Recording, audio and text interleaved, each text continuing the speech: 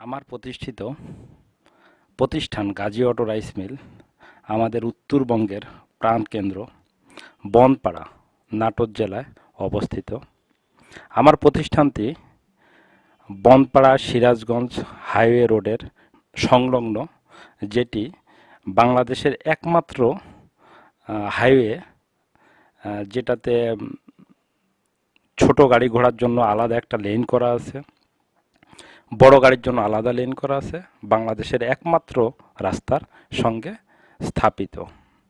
আমার এই প্রতিষ্ঠানটি আমি 2010 সালে স্থাপিত করি এবং সেমি অটোতে রাইস প্রসেসিং ইউনিট হিসাবে বর্তমানে এটি একটি ফুল ফেজ অটোমেটিক রাইস মিল।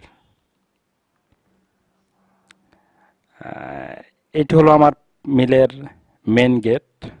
এই গেট দিয়ে প্রবেশ করেই প্রথম যেই ঘরটি আমাদের সামনে আসবে,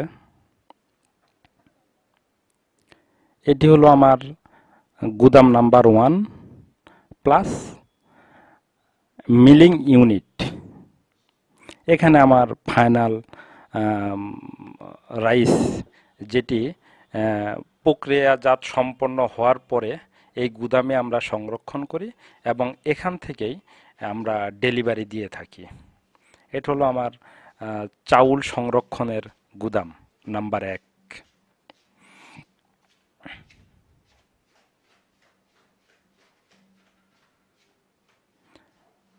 আমার এই গুদামের ধারণ ক্ষমতা 3000 মেট্রিক টন। বর্তমানে এই গুদামে আমার 2500 মেট্রিক টন চাউল আছে, যা পুরাটাই মিনিকেট চাউল নামে পরিচিত।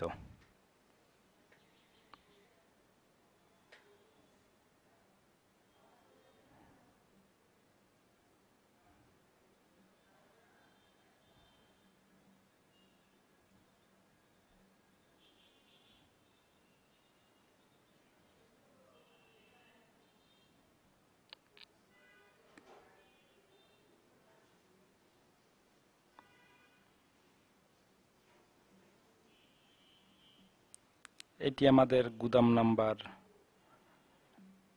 2-এ যাব আর কি।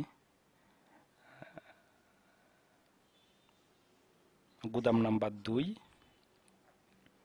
এই গুদামটা আসলে আমরা প্রথম করেছিলাম আমাদের বাই প্রোডাক্ট রাখার জন্য, কিন্তু এখন আমার কাজের এত চাপ আর মজুদ এত বেড়ে গেছে যে এই গুদামটাতে আমরা এখন চাউল রাখতেছি, যেগুলো আমরা স্টক করছি পরবর্তীতে বিক্রি করার জন্য, প্লাস আমাদের কিছু ধানও রাখা আছে এই গুদামে।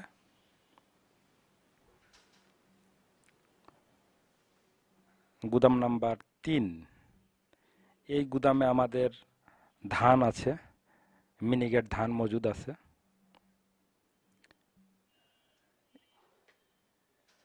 আমার এই গুদামের ধারণ ক্ষমতা 3500 মেট্রিক টন ধান।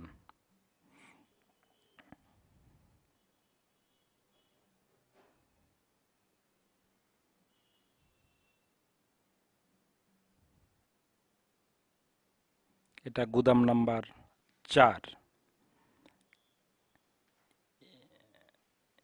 এই গুদামের ধারণ ক্ষমতা 3000 মেট্রিক টন। এখানে যে ধানগুলো আপনারা দেখতে পাচ্ছেন, এটা পুরাটাই মিনিকেট ধান, আমাদের চলন বিল থেকে সংগৃহীত। এছাড়া আমাদের দক্ষিণাঞ্চলের যশোর, সাতক্ষীরা বেল্ট থেকে আমরা ধান কালেক্ট করছি। এই ধানগুলো এখানে সংরক্ষণ করা আছে।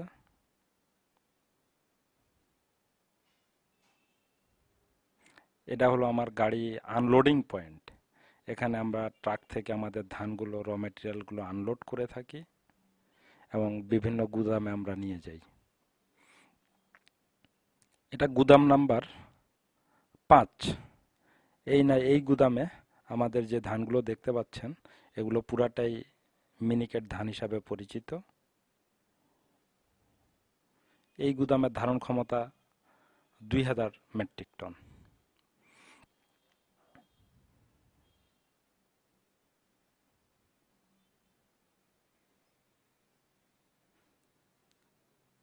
এটা হলো গুদাম নাম্বার 6। এই গুদামে আমরা ধানগুলো সংরক্ষণ করে থাকি। এবং আপনারা দেখতে পেলেন যে আমার কিছু মেশিন, যে মেশিনটা দিয়ে আমি 2010 সালে রাইস প্রসেসিং ইউনিট হিসাবে সর্বপ্রথম আমার এই বিজনেস চালু করি। এটা হলো আমার গুদাম নাম্বার 7। এই গুদামে আমার ধান প্লাস আমার বিএমআর ইউনিটের জন্য কিছু মেশিন রাখা আছে। এটা হলো আমাদের বয়লার, যে বয়লারটা আমাদের বর্তমানে রানিং আছে। এই এখন এই বয়লার আমাদের কার্যক্রম চলছে। এটা হলো আমার জেনারেটর, এটা হলো বয়লারের কন্ট্রোল প্যানেল, এটা রানিং বয়লার, বয়লারে আগুন জ্বলছে।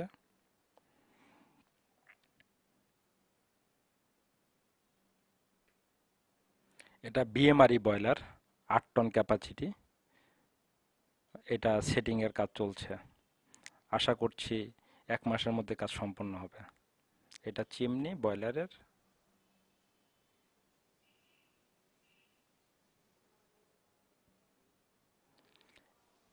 এটা হলো আমাদের মিলের ড্রায়ার ইউনিট, এটা পার বয়েল ইউনিট।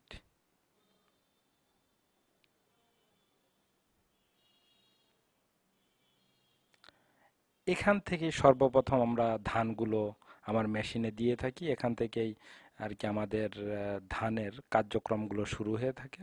প্রথম এই মেশিনটার নাম হলো প্রি ক্লিনার। এই মেশিনটার মাধ্যমে ধান থেকে বিভিন্ন ধরনের ময়লা আবর্জনা চিটা এগুলো সব আমরা আলাদা করে থাকি। এটা হলো আমার ভাপাই প্লান্ট। এখানে ধানগুলো আমরা প্রথম ভাপ, গ্যাস ভাপ বলে থাকি আমরা, ভাপাই সে হয়।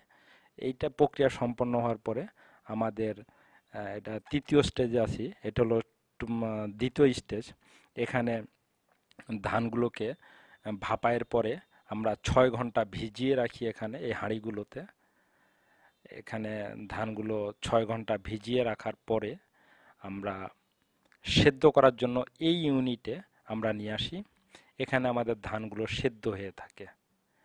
এই সেদ্ধর প্রক্রিয়া সম্পন্ন হওয়ার পরে আমাদের ধানগুলো চলে যাবে আমাদের ড্রায়ার ইউনিটে, যেখানে আমরা ধানগুলো শুকিয়ে থাকি।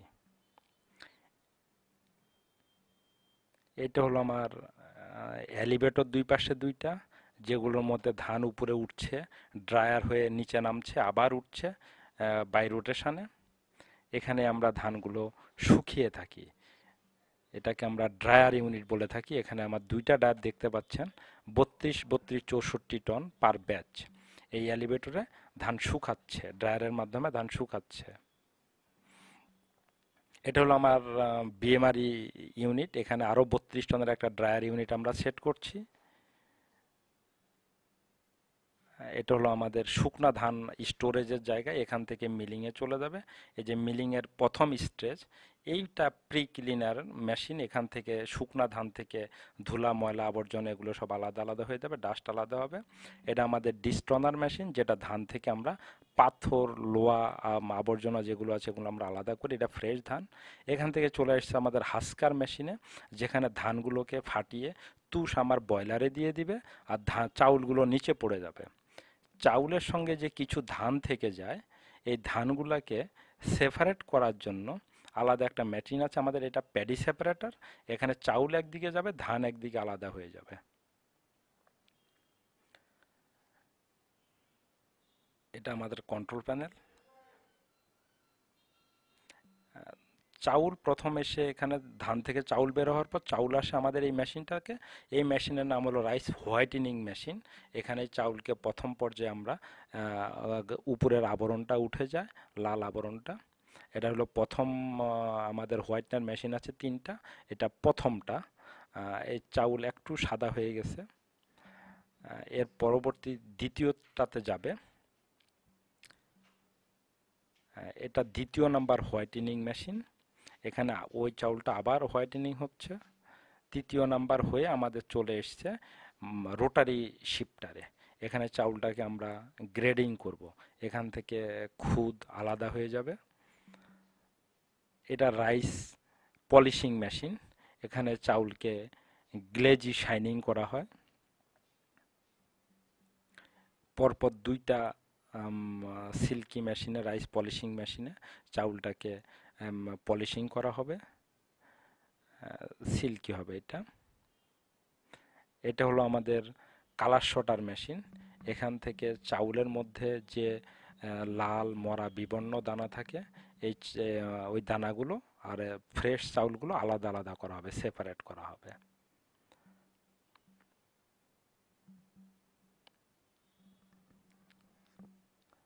আহ, এই গুদামটা আমরা আগেও দেখি, আমাদের মিলিং ইউনিট আর গুদাম।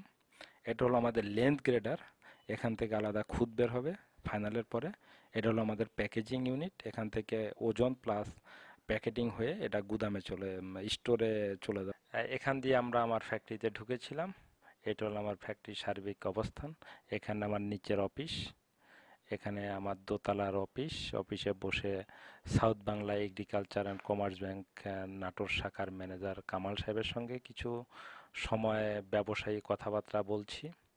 আমার ফ্যাক্টরিতে বর্তমানে টোটাল আমার চাউলের মজুদ আছে 3000 মেট্রিক টন, ধানের মজুদ আছে 7500 মেট্রিক টন, যার বর্তমান বাজার মূল্য 34 কোটি টাকা।